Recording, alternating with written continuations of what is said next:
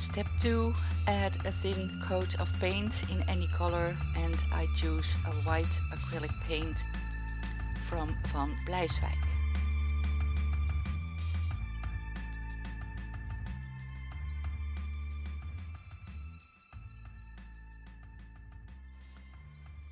Three, add texture paste with spatula or credit card, and I'm using the liquid text modeling paste with the stencil of my favorite things, the small brick wall.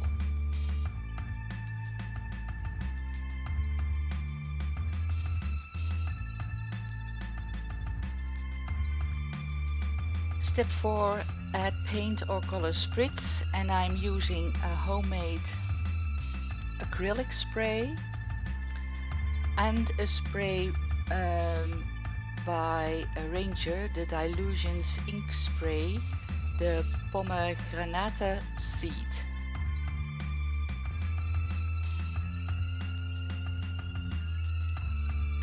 And I'm spraying some water to make it drip and run a bit.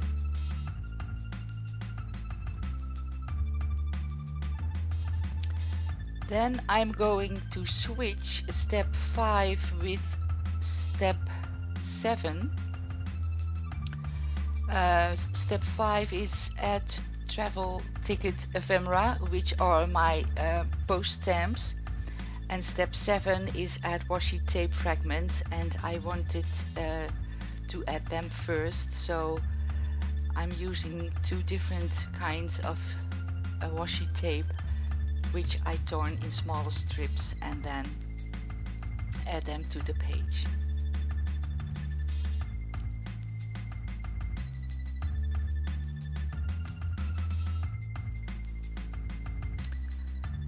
And then I am going to add the travel ticket ephemera, which are post stamps from different countries, which I picked in a pink color. I had a lot to choose from, so I'm deciding here where to put those stamps, and I'm gluing them down with that tacky glue.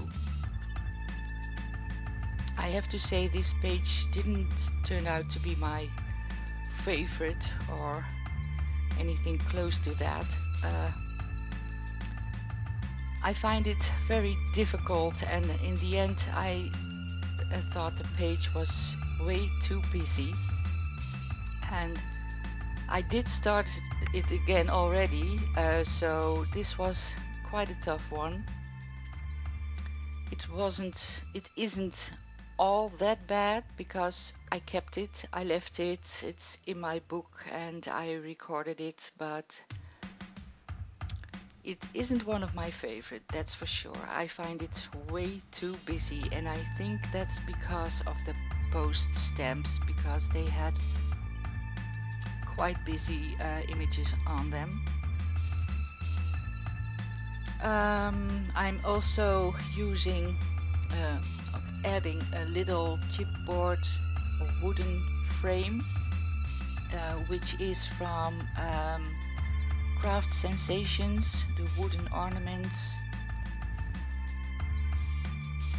and I gessoed it with heavy gesso from Art Basics, and I'm gluing it down with the golden matte medium. I also inked the edges with an archival ink, the color sepia. That is the same ink I used to ink the edges of the stamps.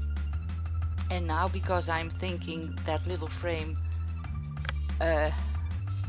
is hardly showing, I added to a bright color, which was a very old acrylic paint I had from Deakin. 6 is make marks with using bubble wrap, and I am using an Americana acrylic paint, that's the peaches and cream, and I'm also doing the same thing with the pink color from Deakin. And here is when I think my page is so busy.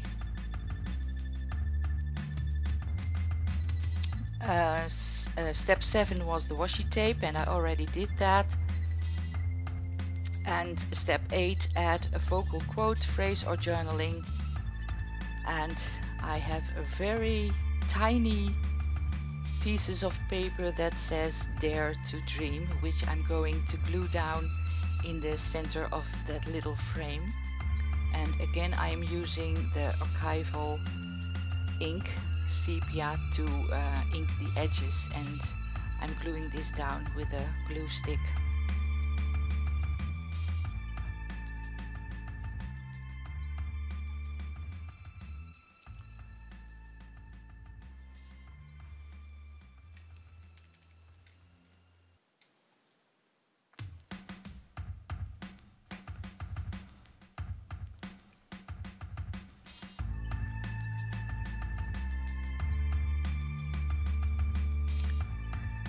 Step 9, add stamped image in ink or paint, and I'm using my StazOn Jet Black ink pad with some script stamps which had no brand name on it.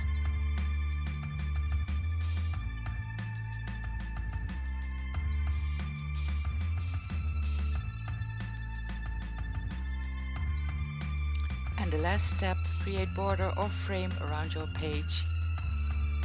And again, I am using the Jet Black ink to ink my the edges of my page. I am also going in with a charcoal pencil to smudge the edge on the left where the rings are from the book. And do some doodling around the edges with gel pen, black gel pen. And that's about it for my page. As I said, not really my favorite, but I guess it's okay, and therefore I decided to show it to you. So hope you enjoyed watching the process. Remember to check out the description box below, because I will add some links there to Mike Deakin and his mission inspirations, and also the Facebook group. Oh, I do hear some splattering with black and white acrylic paint as the final last step. So yeah, hope you like this video. Give it a thumbs up, subscribe and comment if you like or have any questions, and I hope to see you next time. Bye bye.